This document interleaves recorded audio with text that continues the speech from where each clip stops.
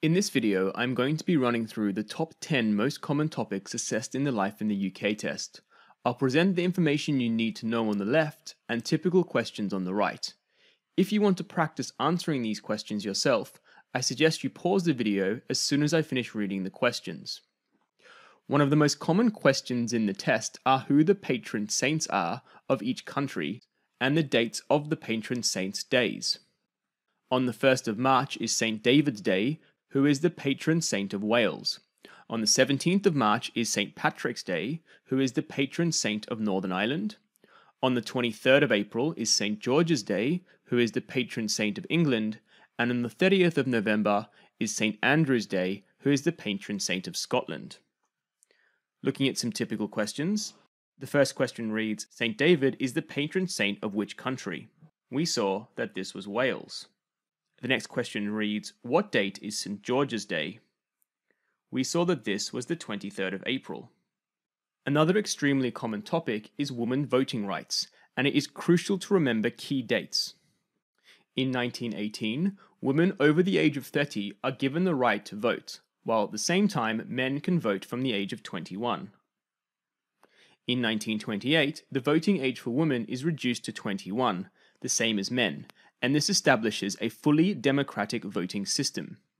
In 1969, the voting age for both men and women is reduced to 18, where it stands today. Emmeline Pankhurst is an important figure associated with this topic. She was a leading suffragette, that is, a political activist campaigning for women's voting rights. Looking at some typical questions, the first question reads, what year were women given the right to vote? We saw that this was 1918. The next question reads, who is famous for campaigning for the right for women to vote? We saw that this was Emmeline Pankhurst. Questions on countries and cities of the UK is also extremely common. The things we need to know is that the United Kingdom is made up of 4 countries, England, Scotland, Wales, and Northern Ireland. Great Britain specifically refers to England, Scotland, and Wales. Capital cities of each country are London, which is the capital of England, Cardiff, which is the capital of Wales, Edinburgh, which is the capital of Scotland, and Belfast, which is the capital of Northern Ireland. Looking at some typical questions, the first question reads, what country does Great Britain refer to?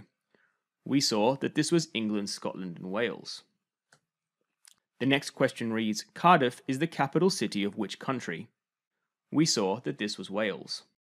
One of the most common historical topics assessed is Elizabeth I and the Elizabethan period. Elizabeth I was a Protestant. She was one of the few monarchs who avoided religious and political conflicts. She is most famous for her defeat of the Spanish Armada in 1588, which was a fleet of ships sent by Spain to restore Catholicism. Her reign, known as the Elizabethan period, saw rapid expansion of the British Empire, with new trade routes established, and the colonization of the east coast of America.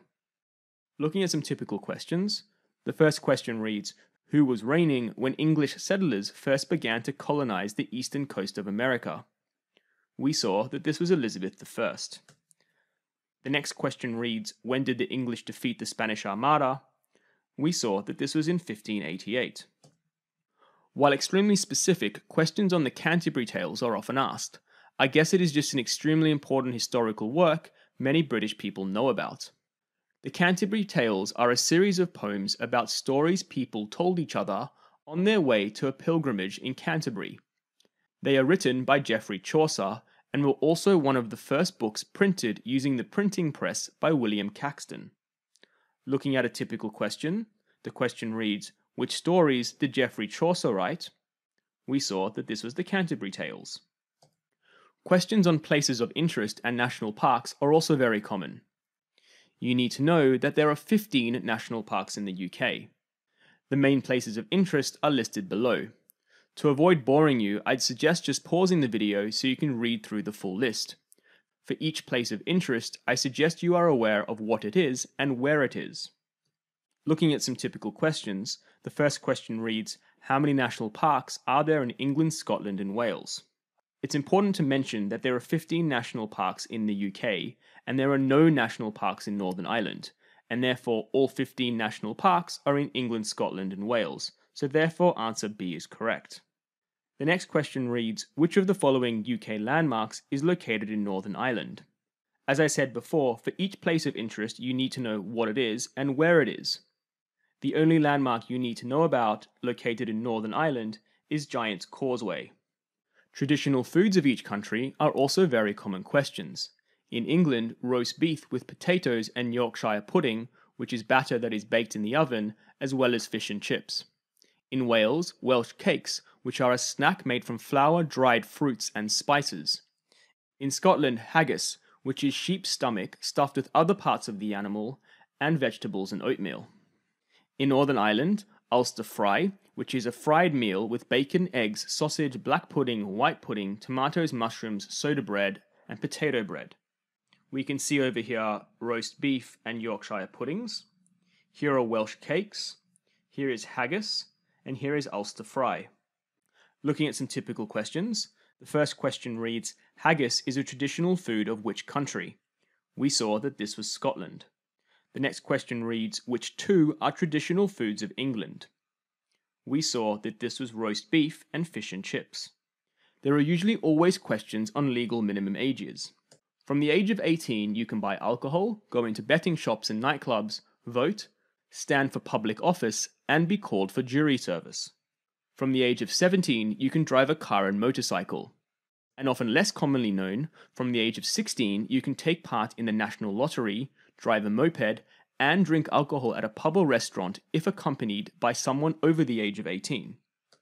Looking at some typical questions, the first question reads, how old do citizens of the UK, the Irish Republic, or the Commonwealth have to be to stand for public office? We saw that this was 18. The next question reads, what is the minimum age required to drive a motorcycle? We saw that this was 17. An important part of British life is knowing the main holidays, so there are usually questions on these.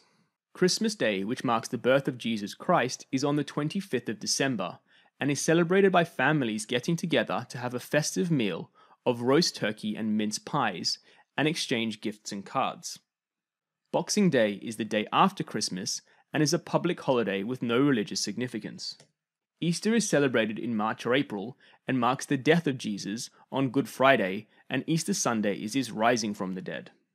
Lent is the 40 days before Easter, and is a time for reflection for Christians. It begins on Ash Wednesday, and the day before Lent begins is known as Shrove Tuesday, also known as Pancake Day. Looking at some typical questions, the first question reads, which day celebrates the birth of Jesus Christ? We saw that this was Christmas Day. The next question reads, what are the 40 days before Easter known as? We saw that this was Lent. The final most common question is about national flowers. The national flower of England is the rose, for Wales it is the daffodil, for Scotland the thistle, and for Northern Ireland the shamrock. Here we can see the rose of England, the daffodil of Wales, the thistle of Scotland, and the shamrock of Northern Ireland. Looking at a typical question, the question reads, what is the national flower of Wales? We saw that this was the daffodil. I hope you enjoyed the video. I'm on a mission to help you better prepare for the Life in the UK test. I've made an easy to follow and enjoyable video course where I've completely stripped down the material to focus on what you actually need to know for the questions that are actually asked. To show your support, please subscribe to my channel by clicking here, and to watch the next video in the series, click here. I look forward to learning with you and wish you the best of luck in the test.